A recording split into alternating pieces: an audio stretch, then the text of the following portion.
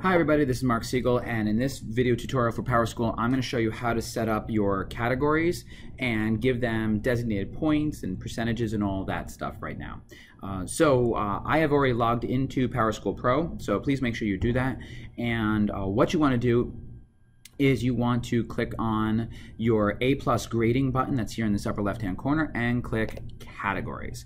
So you'll notice that when you click this, if you haven't done this already, you will see that there are certain ones that are already designated for you by the district: classwork, project, quiz, test, district quarterly. Now, anything that has this little schoolhouse next to it are things that you can't really change. Now, what I'm going to do actually for you is, if any of those don't work, let's turn them off. So obviously you can't turn off the quarterly, but let's say you don't do classwork, or you don't grade classwork, more importantly. So what you want to do is you want to click this edit button, which is the pencil on the right hand side. And you'll notice that there is an active button and an inactive button. So on the what I want to do is, I don't grade classwork, so I'm going to turn this category off. And this way it doesn't appear anywhere else. Now, I can't delete it because it's a district-made category. So you'll notice if I try to click delete, it gives me the no way Jose sign. So there's nothing I can do. That's why I'm going to turn this button just off and click save.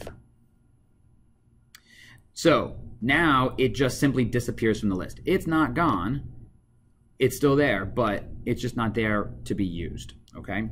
So if I want to create my own category, I'm going to click this plus create button that's up here. And when I click it, you'll see it says category. Now, what's interesting about the category button is the new feature is I can select which class it actually goes to. So let's say I teach something that is only applies to one section or one type of class. Well, I can choose that class from the list. It defaults, as you can see, to all classes. But if I only wanted, let's say, my 5A class, I could have it only apply to my 5A class, or I can just click all the other classes except 5A, so on and so forth. So I'm going to leave this so that this applies to all classes. Now, I have to give it a name, of course, so I'm going to name it Chemistry Final Assessments. So that's a particular category in my class. I am going to give it a color. Let's make it a blah tan. I can give it the description if I want to, but I'm not going to at this time. And then I want to go to this assignment defaults.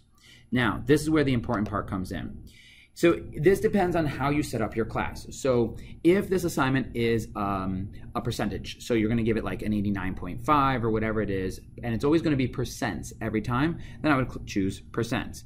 If I'm going to do points, it's going to be 15 points, then I would click points. So this has no bearing on your marking period calculation. This is strictly for this particular type of category. So since I work on points, I'm going to click points. And my default points will, for this assignment, will always be 35 points.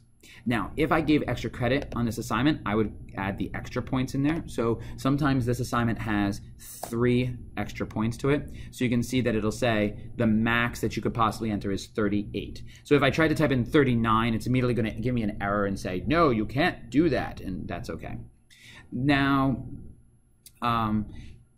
here it says, do I want this to count in the final grade? Yes, I want these points to count in the final grade. And that's all I have to do. If I want to see all my other categories, I can, but I don't need to do that. So now I'm going to give it a save button. Oh, I'm sorry, I forgot to mention one thing. If, let's say, you have an assignment that counts more than another thing. So let's say you had, homeworks counted for 1.5, whatever their values are. They're always 2 points, but I want them to count for 3 points, kind of thing, but in the weight. Well, I could then add my weighting here so that it would add a percentage to that, but I don't do that category. Talk to your administrator, your colleagues, if you're going to set it up like that. And then we click Save.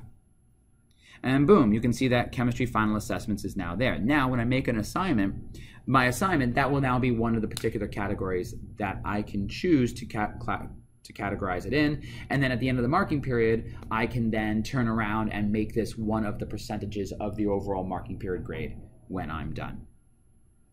If you have any questions about setting up your gradebook, PowerSchool, or setting up your categories, you're having issues, please reach out to either myself, Mark Siegel, or Eileen Fallon, and we'd be happy to help you with any concerns that you may have.